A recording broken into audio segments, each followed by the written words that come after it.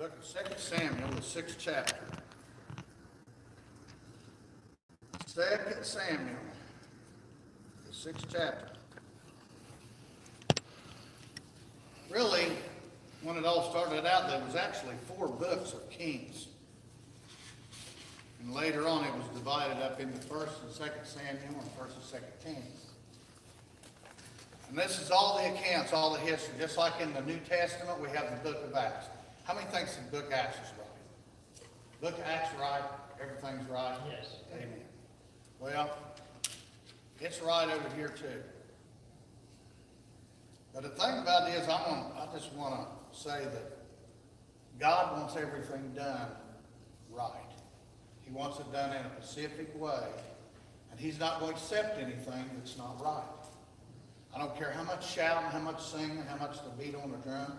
I don't care. And we see the whole world full of it. Everybody's worshiping. They got all this worship music. They got all these shows on TV and everything. But I'm going to tell you what, God is not accepting that. That's right. If it's not done according to God's word, then God is not accepting that. Amen. And that's what I want to show you this morning with the help of the Lord.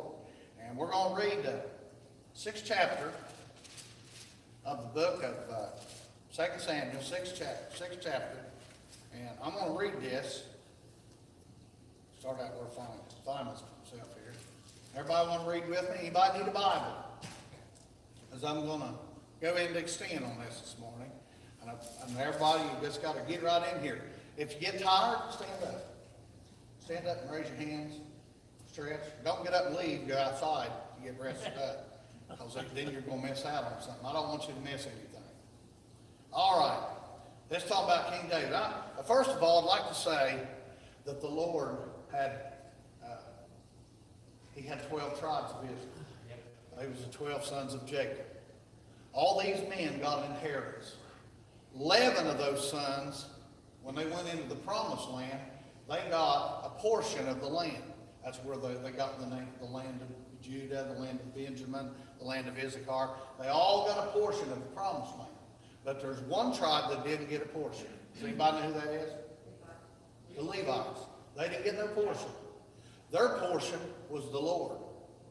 And they took care of God's stuff. God ordained them and appointed them to take care of the tabernacle, to take care of the ark, to take care of all the stuff. The Levites, a lot of them, they took care of even the wood and the water and all that stuff. But then that one son that was Aaron's son was the Levite. All of his sons became priests.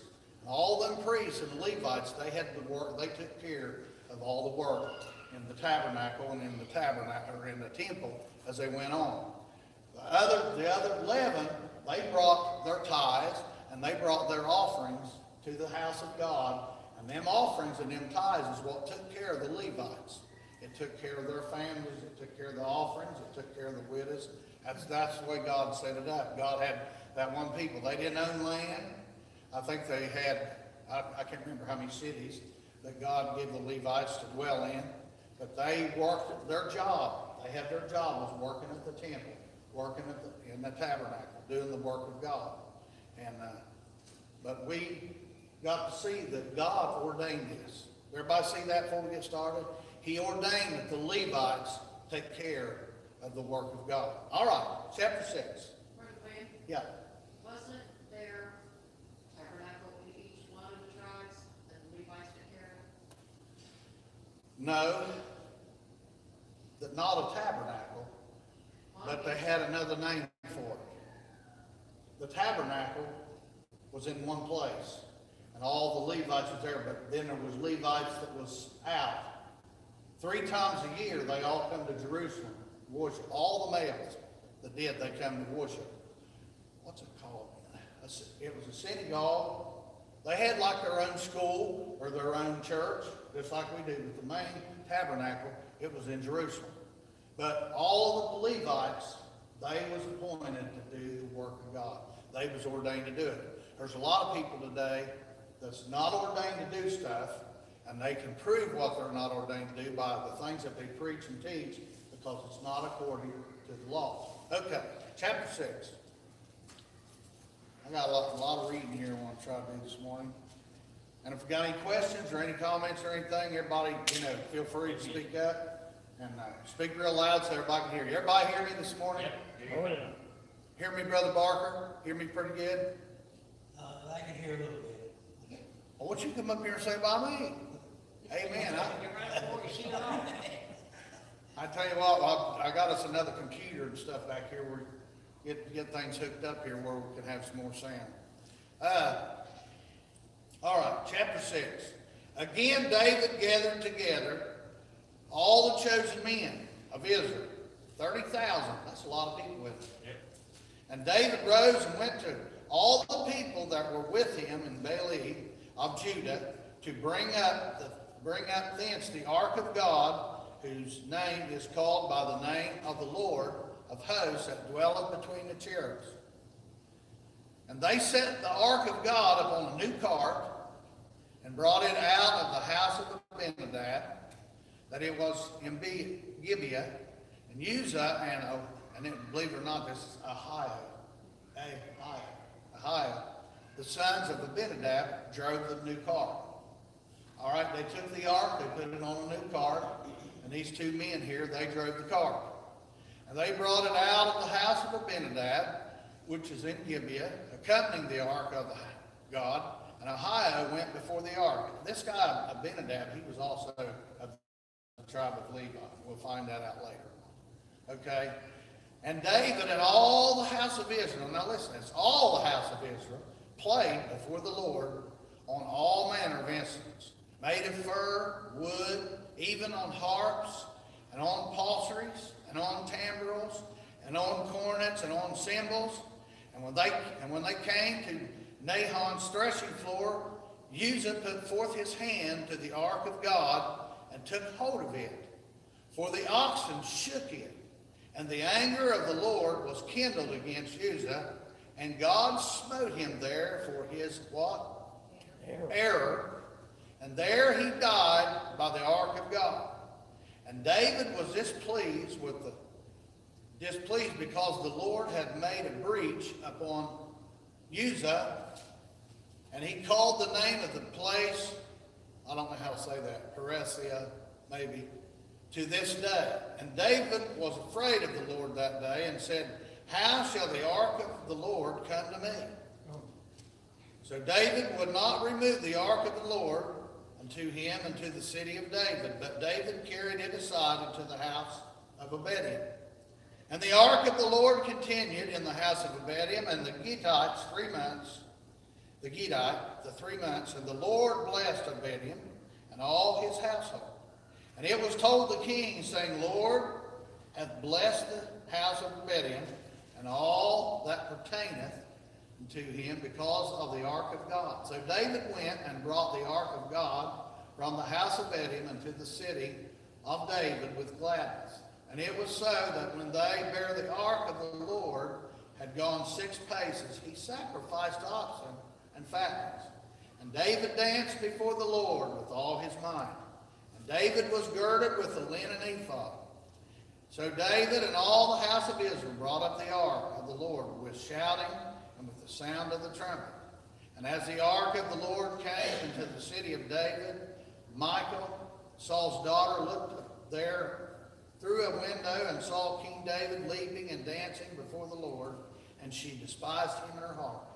And they brought in the ark of the Lord and set it in a place in the midst of the tabernacle that David had pitched for it. And David offered burnt offerings and peace offerings before the Lord. And as soon as David had made an end of offering burnt offerings and peace offerings, he blessed the people in the name of the Lord of hosts. And he dealt among all the people, even among the whole multitude of Israel, as well to the women and the men, and every one a cake of bread and a piece of flesh and a flagon of wine. So all the people departed, every one to his house. And David returned to bless his house, and Michal, the daughter of Saul, came out to meet David, and said, how glorious was the king of Israel today, who hath uncovered himself today in the eyes of the handmaids and of his servants, and as one of the vain fellows shamelessly uncovered himself. And David said unto Michal, it was before the Lord which chose me before thy father, before all his house, to appoint me ruler over the people of the Lord, and over Israel. Therefore will I play before the Lord. And I will yet be more vile than thus, and will be base in mine own sight. And the maidservants which thou hast spoken of them shall I be had in honor. Therefore Micah, the daughter of Saul, had no child until the day of her death. See, God closed up her womb. But the story, it goes on here. If we back up just a little bit, I want to read it all before I come back. But it all started out, God had appointed the Levites to take care of the ark. He had told them what they had to do. He told them that when they built the ark, how that they take 4 gold rings and they'd fasten to the ark on each corner, and how they'd take the shittim wood and they'd make shafts out of it, and they'd shove them through the rings, and the priests would pick up the ark, only the priests, and bear the ark on their shoulders and carry it. Well, David, he looked down here and he thought, we're just going to go down there and get the ark of God and bring it down here. First of all, he didn't get the priests to do it. He gathered 30,000 people. He gathered all the people round about, and he was going to make a big show and a big party out of it. Everybody was playing music. Everybody was singing and dancing. And they said, we're moving the ark of God. And the ones that was in honor, no doubt, that really must have been some kind of a possession. And they was doing it for the Lord and honoring the Lord. But isn't it something how that right in the middle when everything was going on, that when the old ark started wobbling on the wagon, one fellow just reached up to steady it, and God struck him dead. You know why God struck him dead? Well, he wasn't supposed to touch it. He wasn't supposed to be touching that ark. They wasn't supposed to be carrying it. All the people wasn't supposed to be doing it. And the thing about it is, there was a curse on it. Now the music was there, and the singing was there, and everybody was happy and singing and shouting and having a big time. They was doing it just like the world's doing it today. But God wasn't for that. He was against them. And he said it even came to a place when somebody touches the ark, they fell over dead. Maybe this man didn't know any better. I don't know. But the thing about it is, he was told not to touch the ark, not to take hold on it. And as we go on down here, then David, he takes it aside, and he puts it in Obediah's, or takes it from Obediah, he puts it in another man's threshing floor. And while that ark is there, his whole house starts to get blessed. I don't know how he was blessed, but I don't know, maybe he had a lot of crops, maybe God just flooded him with things, I don't know. But the thing about it is, David said, I got to figure out a way to get the ark up there. But in the beginning, he didn't require of the Lord anything, he just took it upon himself to do it. But when David come the second time, he come with sacrifice.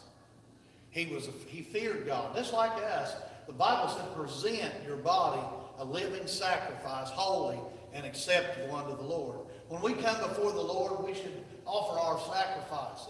It shouldn't be a light thing. Just use God as a crutch and pray when we need him. But we should come to him, and we should honor him. We should come to him the best way we know how. Back there, God told them not to come empty-handed. They always, when they travel to meet the priest, or they travel to the house of the Lord, it says that they brought a gift, and they brought it to the Lord. I mean, it was a serious thing. But the thing about it is, David, he not only done that, he got him an ephod, which is an apron. It's like an apron, for to do divine things.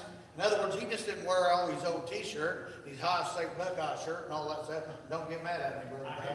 Amen. I love you.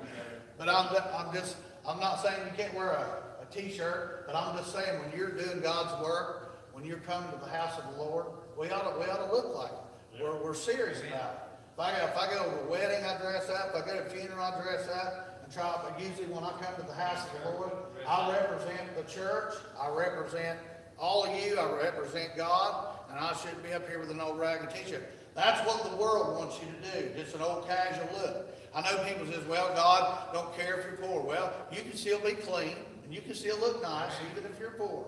At the time we're living in. And I'll tell you what, if you don't have the stuff to wear, we'll share our clothes.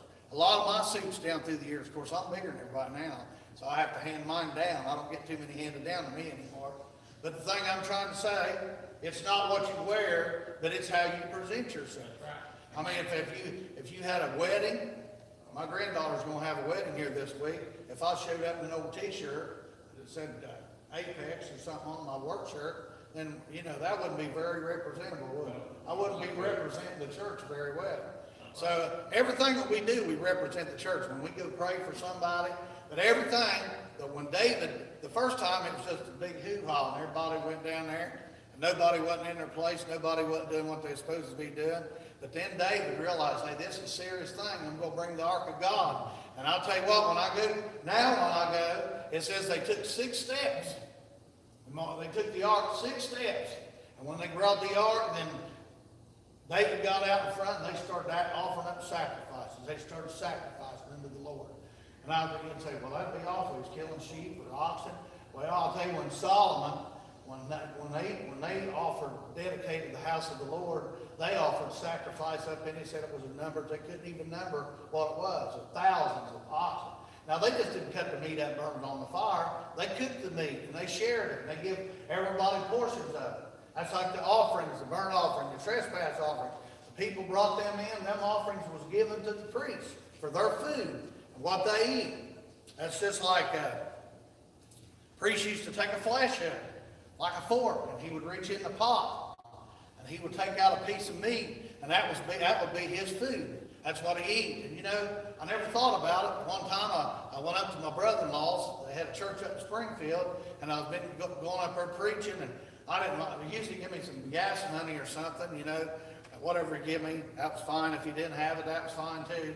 But I know one night he told me, he held up the offering basket to me after the offering, and he said, put your flash hook in there and get what you need.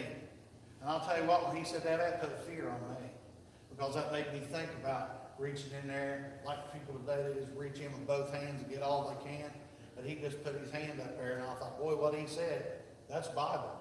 We shouldn't take more than what's given to us. God will take care of us, but God don't want us to be greedy. And after that, I thought, you know, every time I take something, I want to make sure that I use it for the right thing. Everybody with me so far? Yeah, chapter 7. All right, I'm not going to chapter 7. I'm still covering this. And there's, you know, the Bible told Peter, he said, feed the flock, didn't he? Yeah. He said, feed my sheep, feed my lambs. Today, after he'd done what God had told him to do, after they got the ark in place, after they offered the sacrifices, after they played the music, and they sung, and they shouted, and they danced, after that, he never sent the people away empty. You know who else didn't send the people away empty? Who turned up? Jesus. Who turned up? With fishes. Fed the 5,000. Jesus. He didn't send them away without anything. If you're honest and you're coming to church and you're coming to worship, you're going to have something to take home with you. You're not going to go home empty. But he gave them all something to go home. And he didn't say hang around and have a party. He said go home. Be with your families. Take what you've learned. What we've done for the Lord. I'll tell you what. We come here to worship God. We go out there to serve God. We live for God outside of the walls of the church. We serve the Lord. We worship the Lord when we come in here. We come here for instruction. You know, we come here to worship God and to praise God and to offer up our sacrifice. Not just bring our offering, but the offering that you need to bring is yourself. Offering up yourself. And every time you come to the house of the Lord looks at you and he sees all the suffering that you do. He sees all the tribulation that you do. And all the things that you suffer for his name's sake. He takes all that into account when we come before him. Did you ever wonder why God don't answer a lot of prayers? Because people's not coming to him with their heart. They're not coming and asking. And they're not doing it in repentance. You know, every time they came before the Lord, they washed themselves, they cleansed themselves, and they come before the Lord clean. You remember the scripture said, lift up holy hands without wrath and without doubt. God wants us to come with a clean heart if we want something from it. Anybody got any questions? I covered a lot of stuff here, I know. I'm going to run out of time, I know. All right, go with me to 1 Chronicles, chapter 13.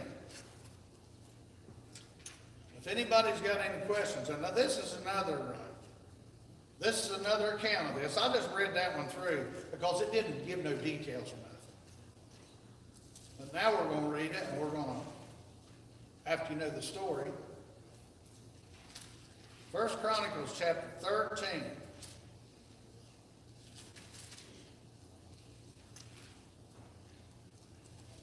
You might want to mark as we go along here because I'm going to touch a lot of things here. I'm actually going to be in chapter 13, chapter 15, and 1 Chronicles 16, 1 through 7.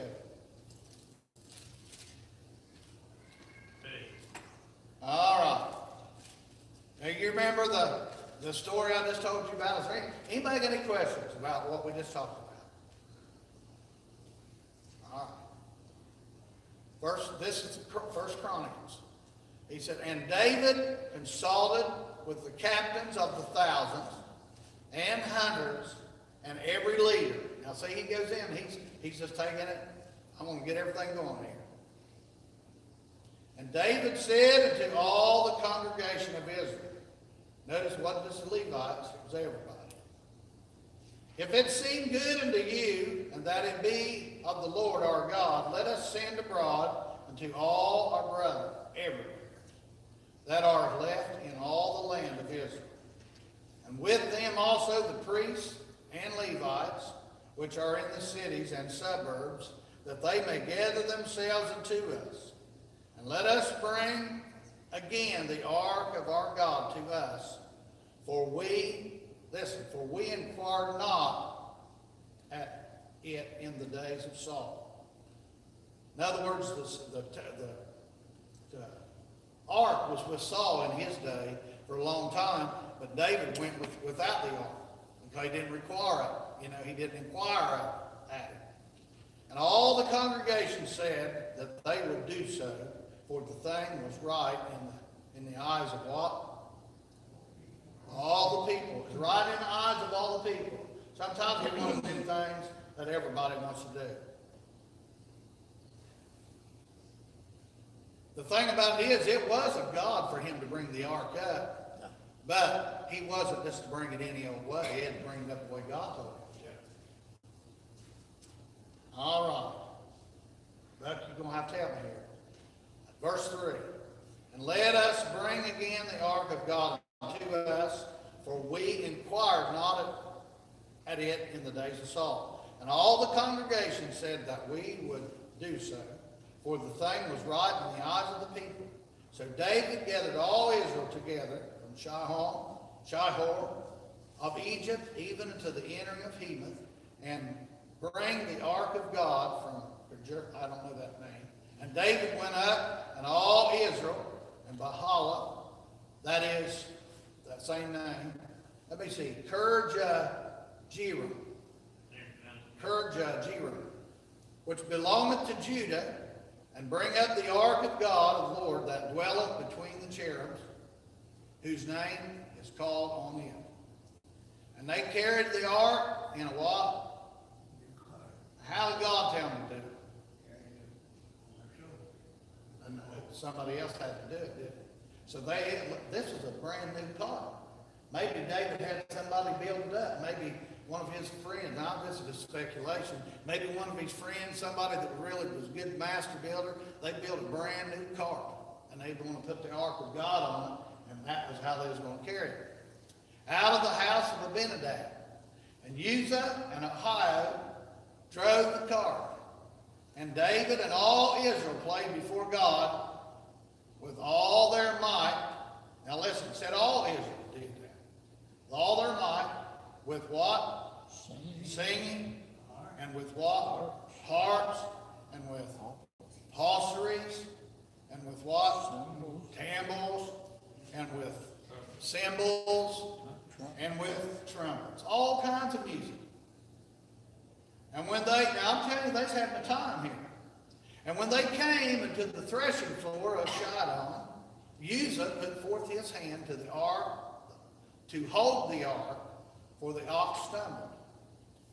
And the anger of the Lord was kindled against Uzzah, and he smote him because he put his hand to the ark. and there he died before God. Now, you know, the first time I read this, I really felt sorry for this guy. And I thought, Lord, he was just trying to steady the ark, keep him from falling off of there. You know, why would you kill him? You know what? Preachers that don't know what they're doing, they're leading people right into the wrath of God. And they don't know. Amen. You know, it's just like I was talking to the children this morning. If I just let the children around the church, they'd be writing on the walls, carving their name in the seats. I remember the old church we had, most of those old theater seats, and people had wrote all over the backs, and chewing gum stuck all over the bottom of them. And I'm thankful that the ones here and the children that's here, they take care of the house of God. I don't even chew gum in the church. You know why I don't chew gum? Number one, you can't pray and chew gum. That's right. Oh, thank you. Thank you. Jesus, oh, Amen. I love you, Jesus. I've seen people at the altar doing that. Everybody ever seen that before? No. Well, you can't do that. I know that's funny, but a lot of people do it and they don't think nothing about it. But it takes away your concentration. And one time, Sister Garnet in the church, she brought a bunch of gum and candy and stuff in her pocketbook. And while that was in class or whatever, she came back and her whole pocketbook was full of ants and stuff like that. And I said, so if you bring this stuff inside the church, you're going to attract them little criminals that crawl around all over the place. We just prayed for them here. Things is a lot different then than they are now. But I'm just saying, I don't do it. I mean, I could take a piece of gum. There wouldn't be a thing wrong with it, and I could preach against it. But I don't do it because I ask the children not to do Shouldn't it. be in. Because if you give the children gum and stuff in the church, it's going to be stuck on the seats. It's going to be out in the parking lot. And people's going to be stepping on it. And it's going to be, that's just what I'm saying. You got to look back at things. And all these years, I don't chew gum in church. I have a mint in my mouth sometimes because of my dry mouth and stuff like that. But I'm just saying, and I remember at one time, years ago, I used to use this Banaka spray. It's like a breath spray. And I always worried about when I was praying with people around the altar that my breath would stink and I'd hinder somebody. So I'd always, when I got ready to go up and pray, I'd put me a couple squirts of Banaka. Well, other people started getting them some Banaka too. And I remember when the altar called people's head to the altar, you could hear them lids going all over the church. Because people thinking that's conscious about it. And that's just what I'm saying. All that stuff's funny. We do a lot of funny things. But the thing about it is, anything we can do to better the church and to better ourselves, better others, that's what we need to think about. Not just think about ourselves, but always think about other people. I just threw that in there for good measure. Amen. Where'd I quit reading that, Brother Pat? Verse 10, I finished it up. Verse 11, and David was displeased because the Lord had made a breach. You know what a breach is? Makes a separation. Your pants you got on, my pants I got on, you know what they call? You know why they call them breeches? It's because they're breached. You're one person here, but then when your legs go down, they're breached. And that made a division. No doubt there was people in the crowd that they was happy because they was bringing the ark, but when God struck somebody dead, probably a lot of people was left in confusion. They started saying, well, if you know God wanted us to move this ark, then why would he kill him? If there's anything goes on and people can't understand it, people gets discouraged. No doubt. And he had all Israel there. He had everybody there. And then they brought a breach. All right. And David was displeased because the Lord had made a breach upon Uzzah. Wherefore, that place is called Perizah to this day. Listen, and David was afraid of God and said, saying, how shall I bring the ark of God home to me? You know, he asked a question, didn't he? In other words, I'm not doing it right. I mean, if I've done this and God struck the one dead that's carrying it, then something's not right. I'm not doing something right. So how am I going to bring the ark to myself? And David brought not the ark home to himself, to the city of David, but carried it aside into the house of Obed, the Gittite. And the ark of God remained with the family of Obed in his house 3 months, and the Lord blessed the house of Obadiah and all that he had. Now, the thing about this is the first time that he done this. He went and got it, and that wasn't God's will. He didn't do it right. So he got in trouble. So he says that he took it to Obadiah's place, and that's where he left it at. And then he didn't get it up to his house. All right, now 14th chapter, it talks about other things, okay? But when we get back in the 15th chapter, it starts talking about this story again. It goes on and continues with it. Now, I would to God that when you go home, after we go through this today, and what I'm trying to show you, that if you read this yourself, you'll really get something out of it. You'll really see how that we can't just do things the way we want to do it. We got to do it the way God says. All right? All right, chapter 15. 15. Chapter 15, we jump from 13 to 15, verse 1. Anybody got any questions? Comments? And David made him houses in the city of David, and prepared a place for the ark of God, and pitched for it a tent.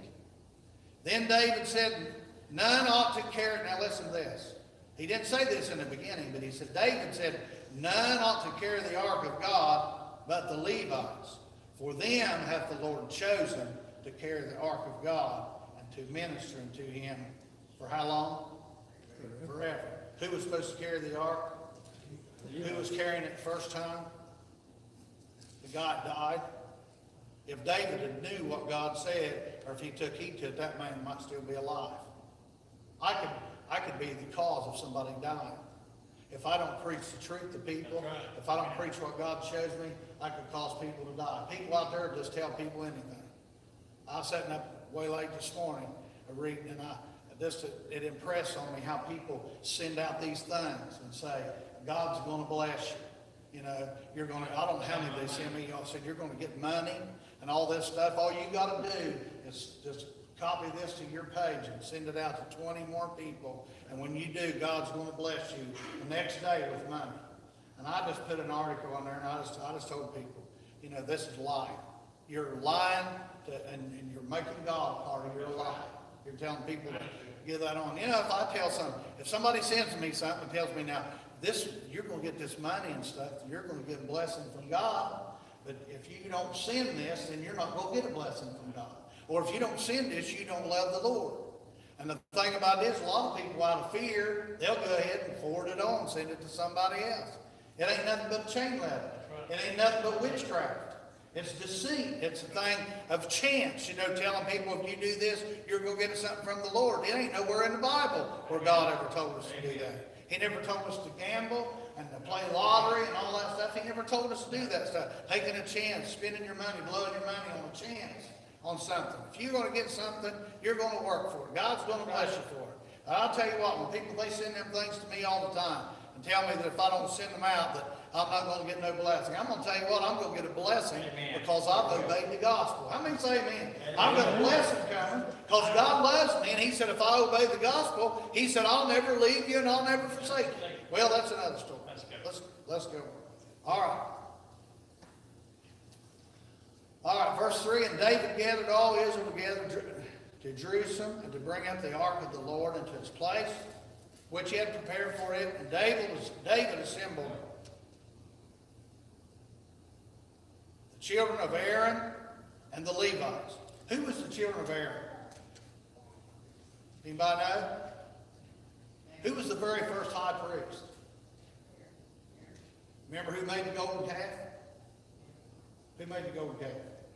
He was the first high priest. And his sons took over the priesthood. He had two sons. Aaron did. He had two sons that offered strange fire up on the God's work. And God struck them dead. And you think how serious this is. And there's a lot of offering going on. And there's people offering up stuff to a strange fire. There's people sitting this morning in the churches in the strange fire. And strange fire is teaching them and preaching to them. And they're even praying to strange fire. And they don't know the difference because they don't know what this says right here. All of these people, go ahead. Speak loud. When Aaron's sons was doing all these things, take a bride and stuff, and he knew it, but he let him get away with it.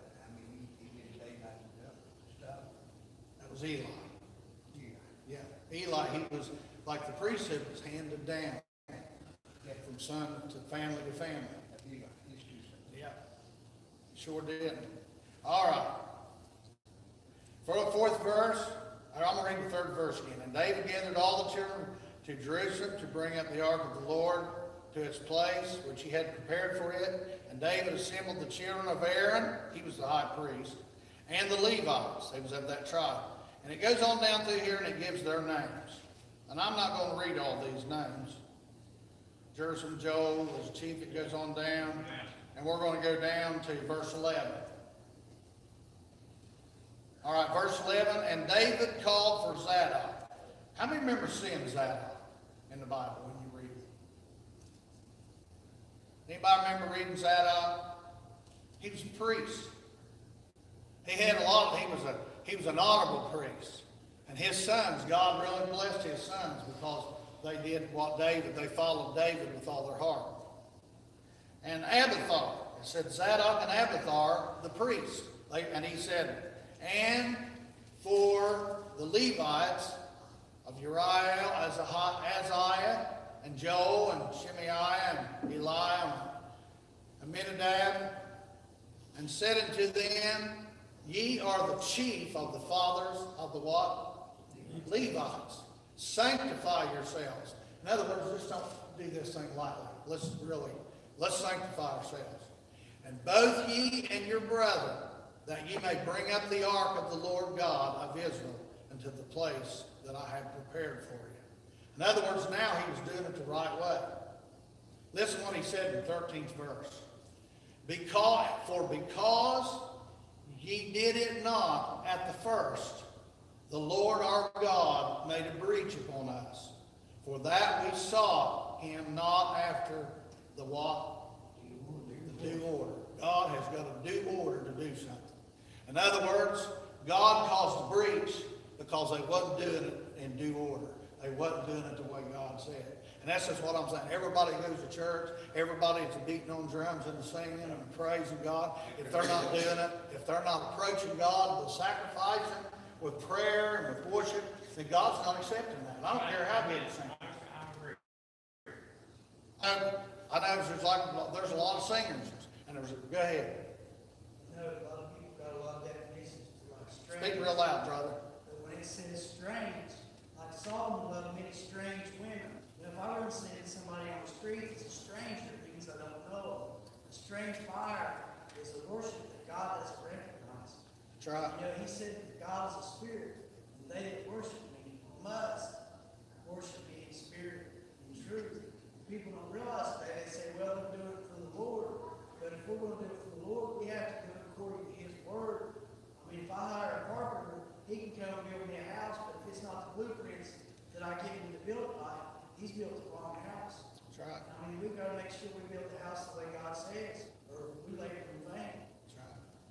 I think it says in the book of Psalms, it said, how's that scripture say? Except the Lord build the house, they labor in vain to build it. So we've got to build it according to God's plan. And I'm just saying, this was the children of Israel. This was Abraham's seed. These people were God's chosen people. But they was doing things wrong, and God brought a breach between them because they wasn't doing it the right way. One man died because he wasn't doing it the way God said to do it. How many people are dying spiritually now because they're not doing it the way God? What I'm saying here, David, the first time they just got a big hoorah, and everybody just took up and put the ark up there, and no doubt there's the singing and the playing and the going. But then God struck one of them dead. That ain't the way it's going. Just like today, everything's going in religion. It's all music. It's all entertainment. There's money in it. God's of money. Thousands, millions of dollars.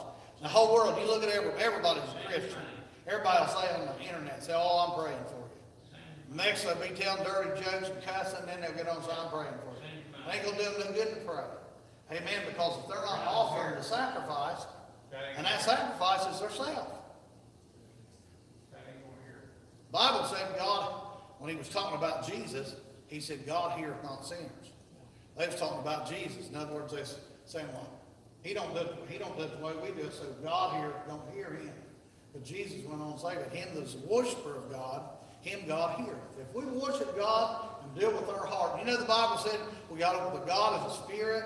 John 4:24 said God is a spirit, and they that worship him must worship him in spirit and in truth. That word truth has got a little T on it, or that little S. I'm sorry, the word spirit's got a little S. It's talking about their spirit. It's not talking about God's spirit. It's talking about our spirit.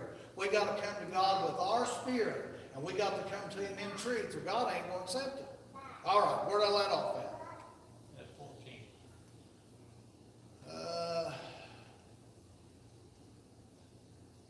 15, 14? Yeah, 14.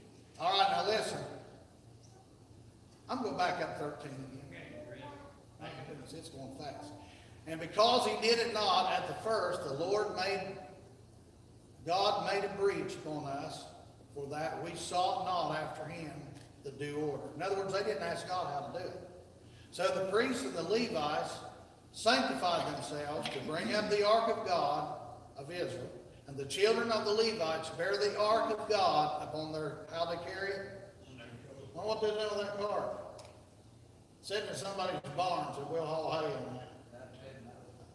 And the children of the Levites bear the ark of God upon their shoulders, with the staves thereon, as Moses commanded according to the word of the Lord. They did it according to the word of the Lord. And David spake to the chief of the Levites to appoint their brethren, now listen to this, to appoint their brethren to be singers with instruments of music, psalteries and harps and cymbals, sounding by lifting up the voice of the Lord. The Levites was the ones that was appointed to do that. Not everybody. So the Levites appointed Heman, the son of Joel, and his brethren, and Asaph. How many seen that word before in the book of Psalms? Asaph. You ever seen that name at the end of some of the Psalms? And it goes on and mentions a bunch more names.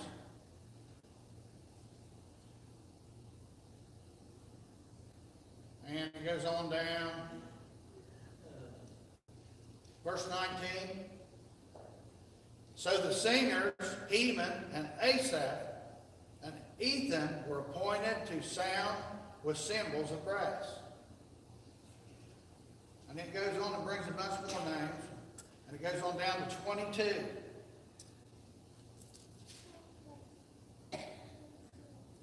And Shenaniah, chief of the Levites, was for what? Song. He instructed about the song because he was what? Skillful.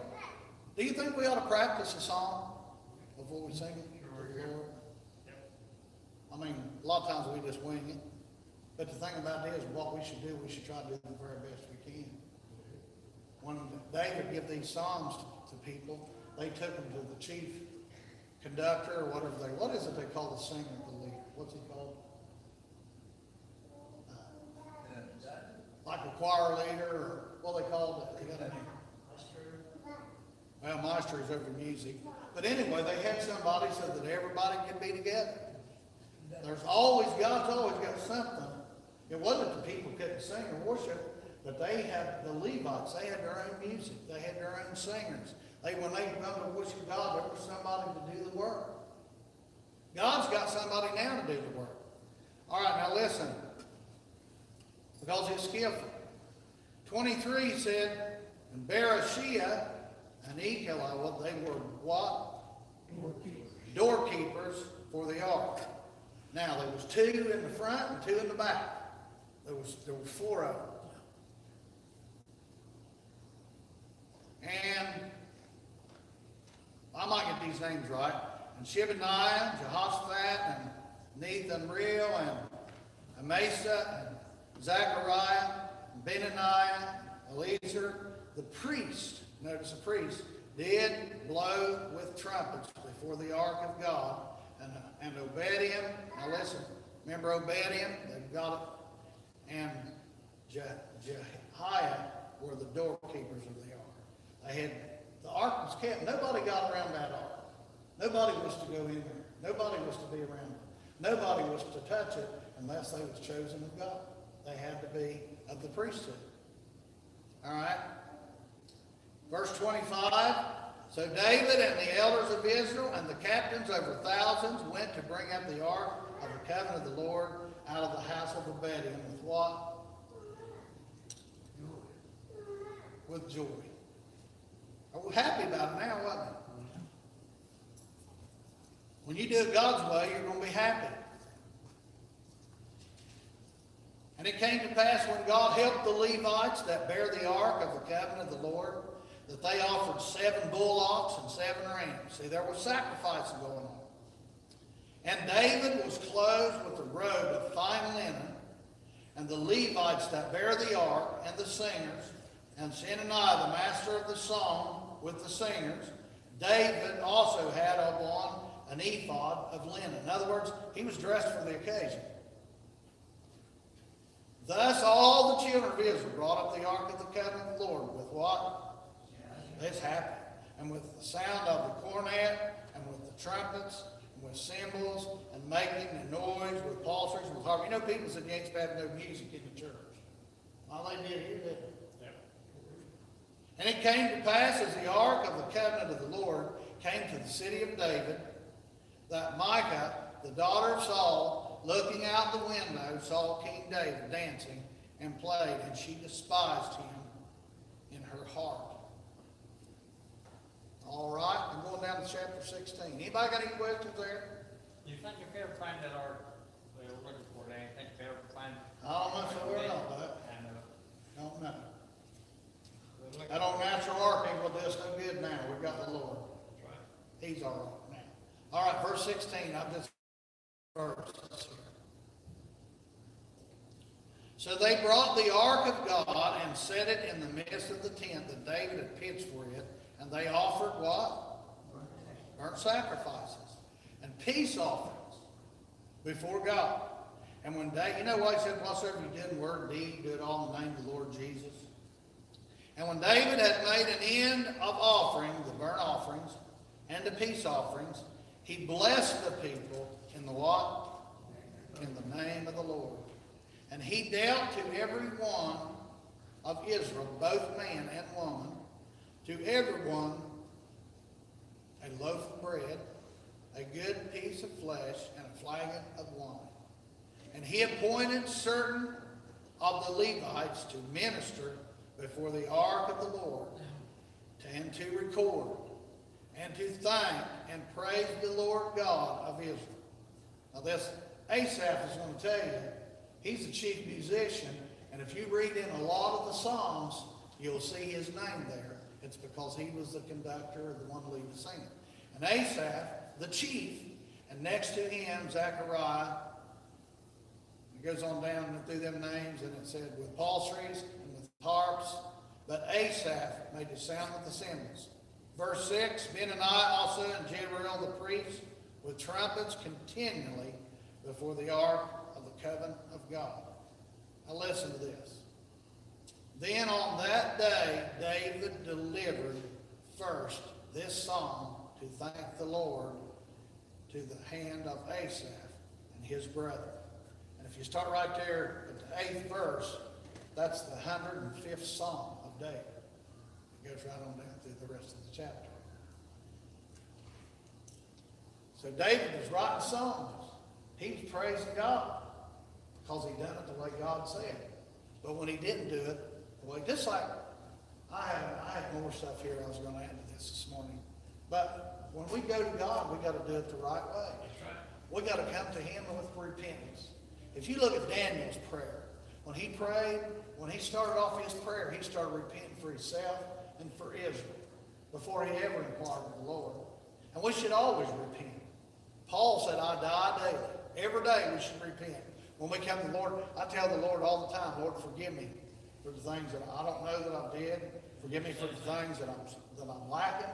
And you know what? He hears my prayer because he knows that I suffer for his name's sake. He knows that I'm living for him. Am I perfect? No. I'm not where I want to be with the Lord, but I'm not where I was when I started. If I could have went on with this, you know, I got a couple more minutes. I'm going to read. Go to Luke chapter 5.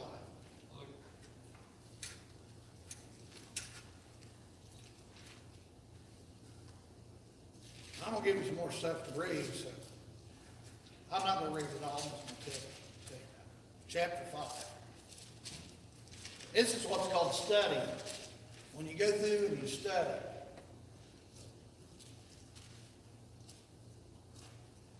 Luke chapter 5, verses 12 through 14.